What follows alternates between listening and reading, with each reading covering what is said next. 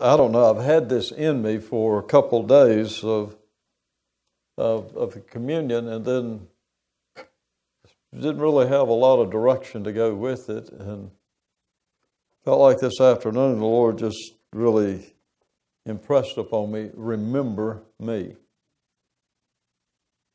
Remember me. Now I'm going to read from the 11th chapter of 1 Corinthians, and probably familiar to most of you. I'm not going to read all that's usually traditionally done when communion is served. I want to read the part that the Lord has emphasized to me today, beginning with verse 23. Paul, doing the writing, says, "For I have received of the Lord that which I also delivered to you, that the Lord Jesus, the same night in which he was betrayed, took bread, and when he had given thanks, he broke it and said, 'Take, eat, this is my body, which is broken for you. This do in remembrance of me.' After the same manner also he took the cup when he had supped, saying, 'This cup is the New Testament in my blood. This do as often as you drink it in remembrance of me. For as often as you eat this bread and drink this cup, you do show the Lord's death until he comes.'" And that's really the area that I want to just draw the emphasis on and approach this. I don't know if you've thought about it from this perspective, what Jesus is actually doing. This is the Passover supper that they're eating. The Passover, that one of the festivals that God ordained when the nation of Israel was delivered from Egypt. God set that date apart to be remembered annually by the Israelites.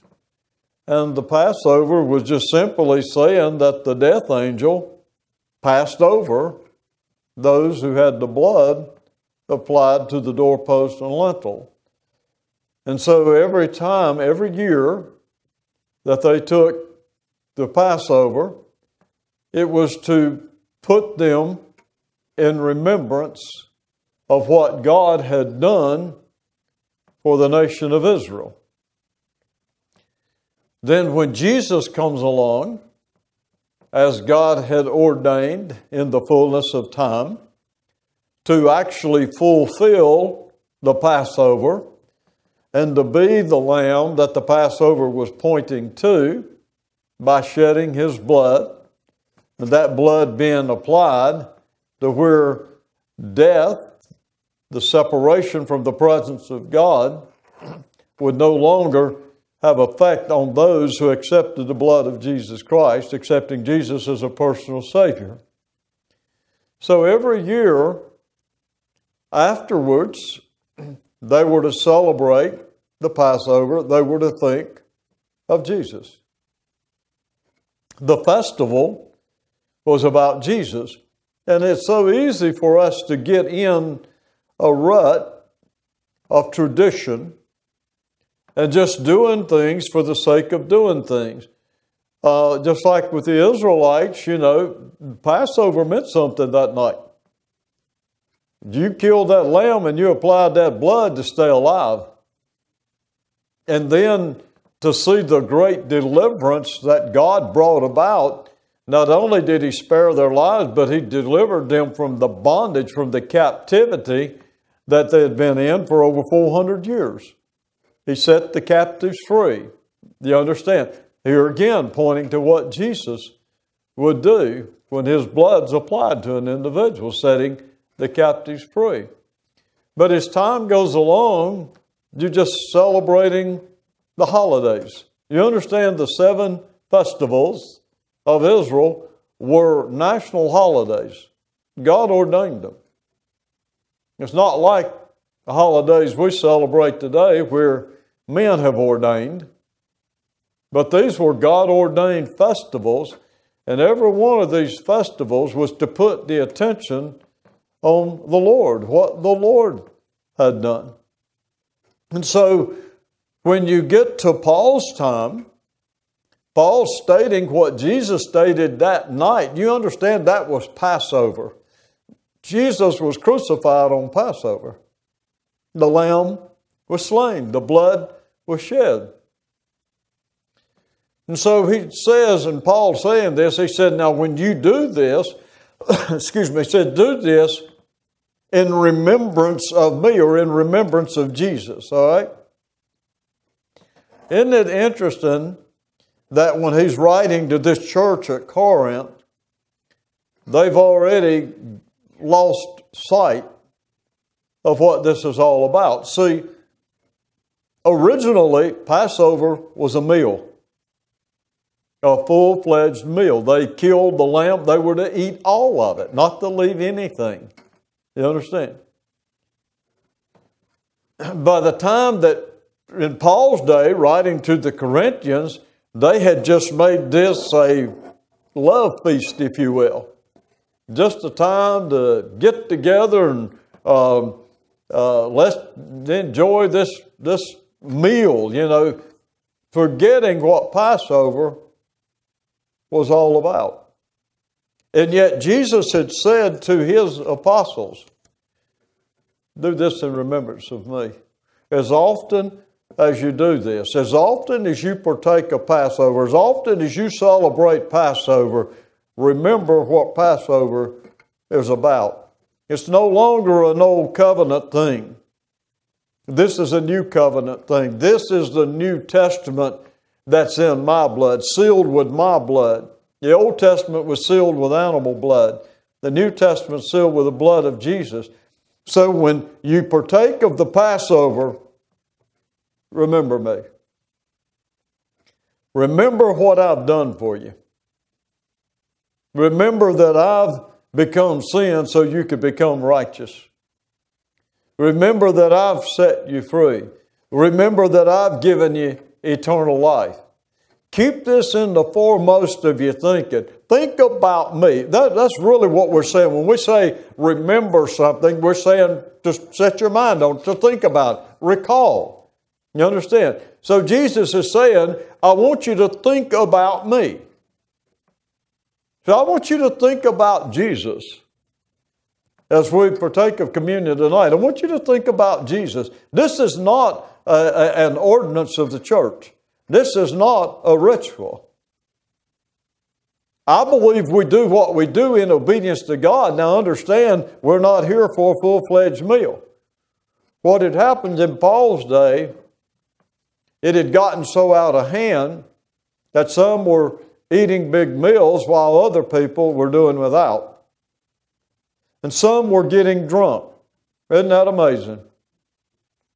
How you can supposedly celebrate something of God and make debauchery out of it.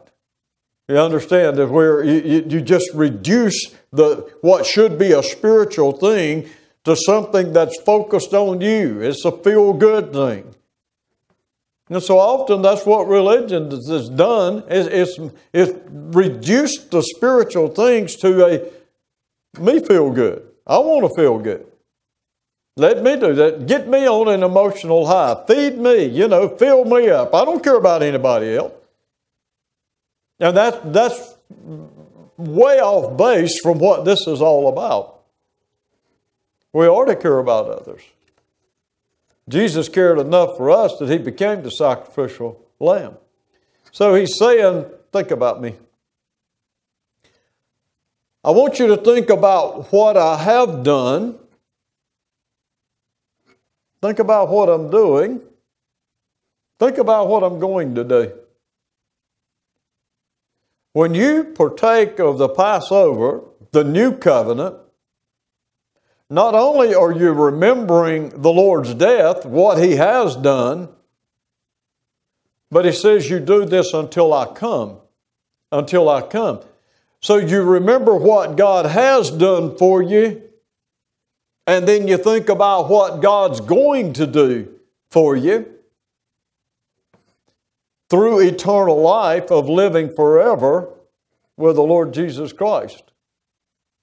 It's not just what He has done, but God's still doing, God's still working. You understand? God's still supplying our needs according to His riches and glory through Christ Jesus. And we have the assurance of a life that's beyond our imagination. A life with the Lord. A life where there's no sin. A life to where righteousness rules. Hard to comprehend that, isn't it? When we've been subjected all our lives, we've been subjected to sin and perversity all around us. Imagine living in an environment where none of that exists. No temptations. It's not there. Sherry and I, after we ate lunch today, we were walking out of this place, and this lady walked in behind us, whom we had known for many years. And I had actually taught some Bible studies she'd been in and things of this nature. And so, I said, "Hey, how are you doing?" And, the usual, fine, all this. And then she said, "What does this mean?" When the Lord said in the Lord's Prayer, "Lead us not into temptation." Well, I've never been asked that question before. Have you? So I just quickly responded, "You tell me."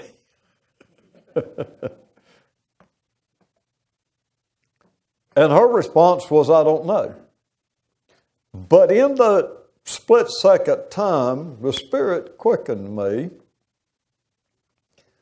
about Jesus after He was baptized, water baptized, and the Spirit of God came on Him, that the Spirit led Him into the wilderness to be tempted by the devil. Have you ever thought about that? And yet Jesus was teaching us, as He says, "Now when you pray, pray in this manner. Our Father who is in heaven, hallowed be your name. Your kingdom come, your will be done in earth or on earth as it is in heaven." On earth. "Give us today our daily bread." Give me what I need today. "And forgive me my trespasses as I forgive others their trespasses." Then He says, "And lead me not in to temptation, but deliver me from evil. For yours is the kingdom, the power, and the glory forever."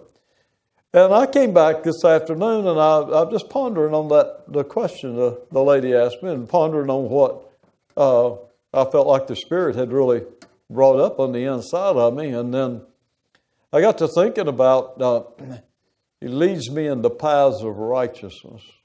Psalm 23. He leads me in the paths of righteousness. So I started praying what He said. I said, "Lord, lead me not into temptation, but lead me in the paths of righteousness for your name's sake." That's what He wants to do. But in order to do that, the mind has to be stayed on the Lord. Think about me. Remember me. Remember me. All the time. Remember me. And especially when you're doing these things of this caliber, such as celebrating a major festival, a major event, think about me. Don't think about the holiday.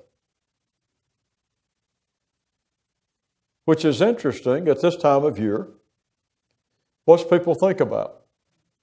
The holiday, time off from work, paid time off from work. You understand? And basically, the holiday is focused on the people, not on the Lord. We call it Christ, Christmas, Christ, but it's interesting that we fail to remember Christ.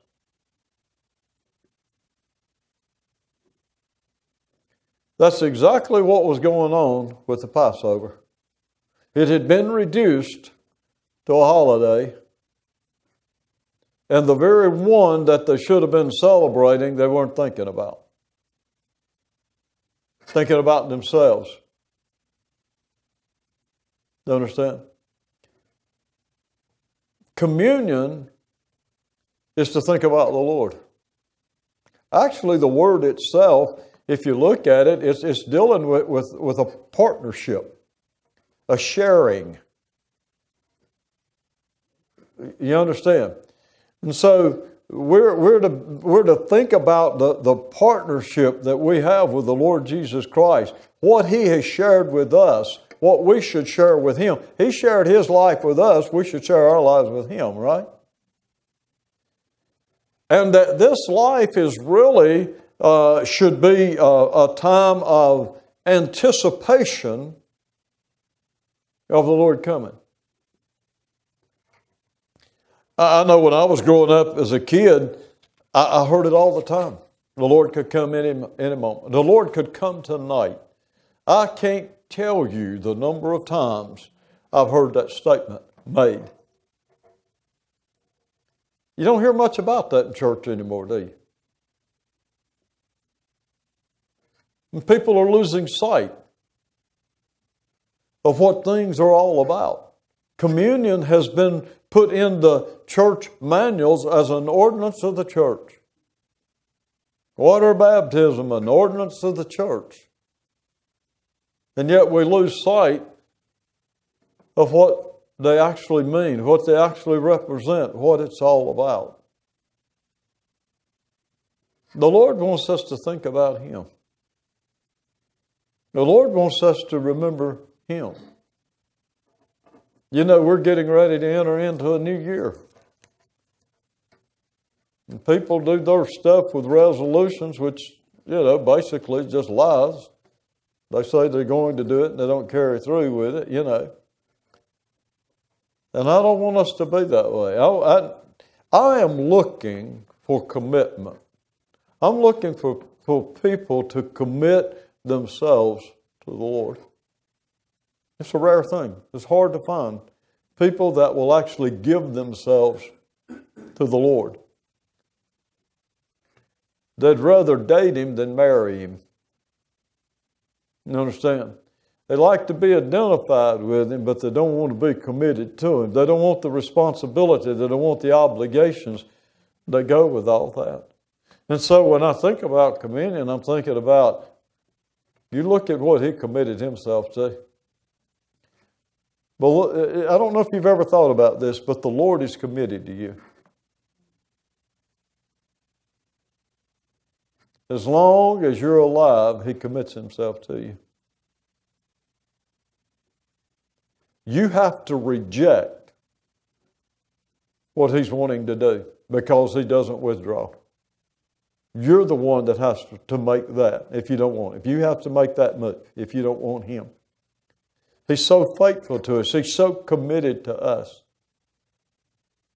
And yet Jesus Himself says, when I come again, will I find faith on earth? Will I find people who are actually committed to me? Will I find people who actually believe the Word more than they believe anything else? You understand that's what faith's all about. You believe the Word more than you believe circumstances.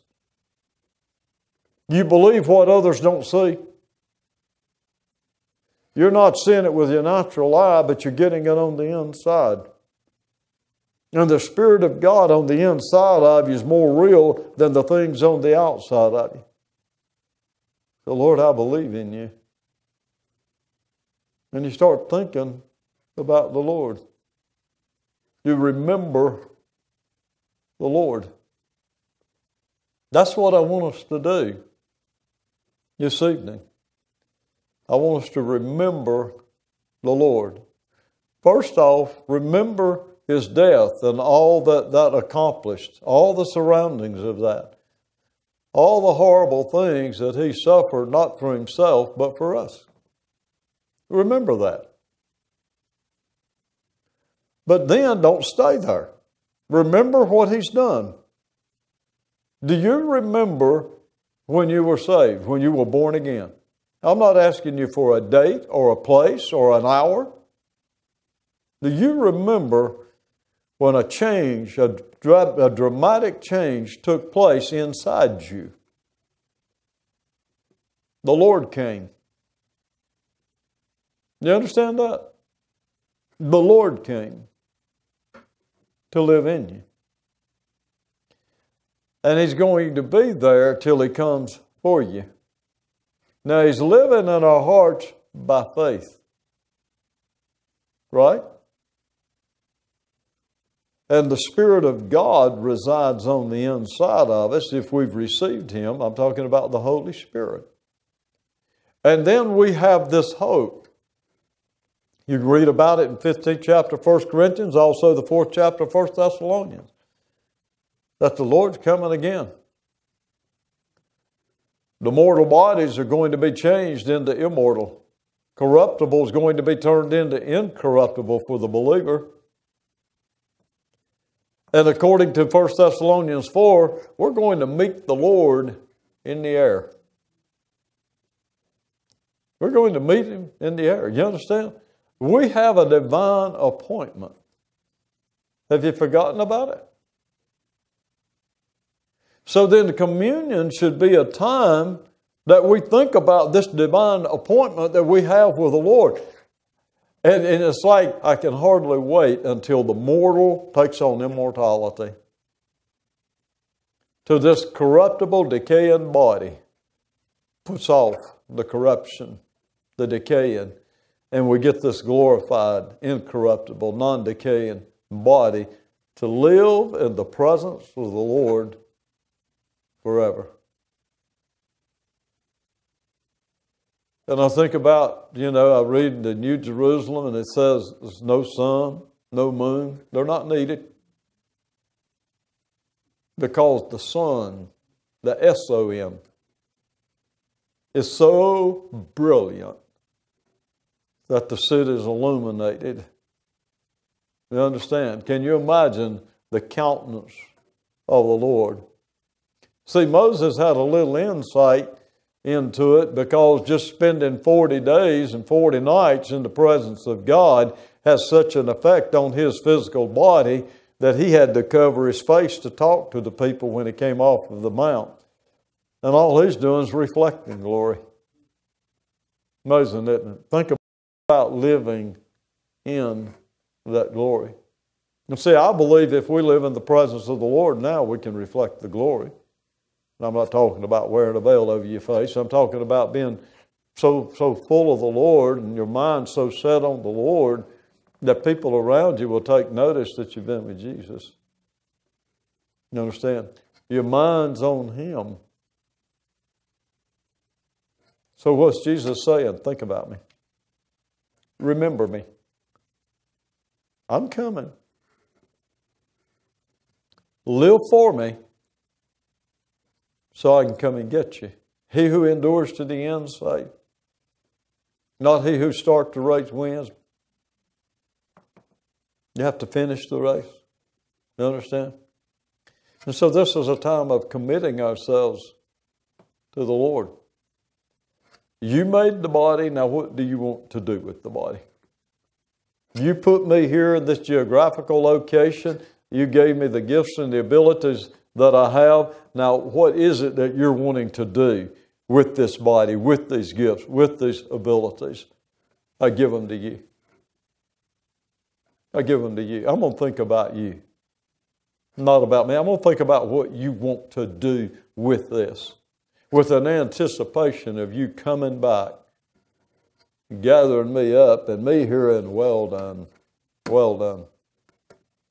You understand? So in the Lord's words, He says, remember me. And that's what I want us to do right now, is remember the Lord. You know, He talks about, if you look at like the 26th chapter of Matthew, where He's eating this last meal, the Passover meal, with His disciples. He said, I've desired this one. I've desired this one. And he says, I'm not going to drink the fruit of the vine anymore. In other words, I've eaten this meal with you. I've drunk this with you. I'm not going to do it anymore until I drink it anew in the kingdom. So we have an appointment. Just think, just sitting down and sharing the meal, if you will, with the Lord. Eating with Him, drinking with Him. See, we have the opportunity to do that every time we come together. Problem is we're not thinking about Him. We're not remembering Him. We forget why we assemble ourselves together. We just go through the motions of going to church. Well, that's what you're supposed to do. No, it should be what you desire to do. To be with Him, remember Him, to think about Him. You know, sometimes just, I've just been going through the day sometimes and just decide to have communion with the Lord, and I'll just pull out some wafers and some juice. Just the Lord and me. Thinking about the Lord. He didn't say how often. He said as often as you do it. As often as you do it. Well, I can think about the Passover lamb anytime I want to. Thank God He hasn't given me a set date that I have to do this. And you can do it at home. It doesn't have to be an assembly. It can be personal. I can't tell you the number of times that Mama just be around the house and just decide to take communion. I mean, that was regular. Because she talked to the Lord every day. You understand? And thank God some of that's rubbed off. That you remember Him. We think about Him. We set our minds on Him. He's coming. Am I looking for it? See, here's a passage that a lot of people overlook in the Bible. It says He's coming for those who are looking for Him. You ever read it? He's coming for those who are looking for Him. Are you looking? This is just saying the Lord's died, but He's coming back.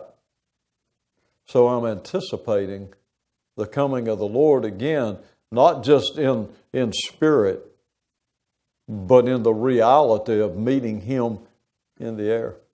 To be with Him forever. Amen? So we're going to celebrate Jesus tonight. What He's done, what He's doing, and what He's going to do. Amen? Amen.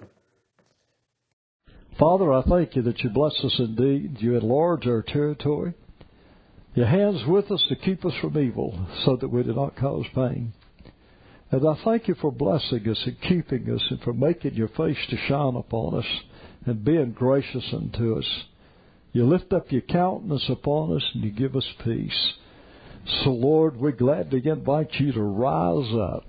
Let Your enemies be scattered and let those who hate You flee before You. Amen. Amen.